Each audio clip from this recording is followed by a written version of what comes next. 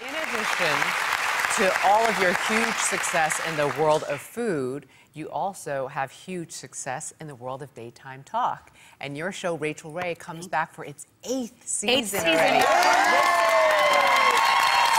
out of 7 seasons under your belt, like, who has been some of your favorite guests, and what are you looking forward to going into season 8? Do you know what I love about our show, and what I think is so unusual to me, is that when I really look back on all of those episodes, you know, well over 1,000 episodes, some of my favorites didn't have celebrities in them at all. I mean, I love our show because we show people that anybody could be Rachael Ray. Mm. We use our viewers as a lot of our content.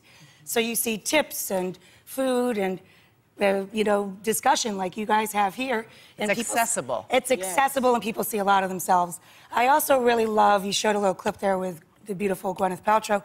I love when we have our celebs on, we give them time to just hang out, and she cooks and chats, and, you know, there's something about leaning on a table like this, right? Mm-hmm. Leaning over a kitchen table with a mug of something or some food that just, I don't know, brings people together and breaks down those barriers. So I'm just looking forward to getting back to our kitchen.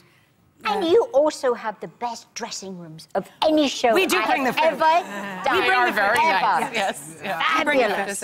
Now, as promised, you're going to appear later in the show with wieners. We're going to be cooking hot dogs with Rachael Ray.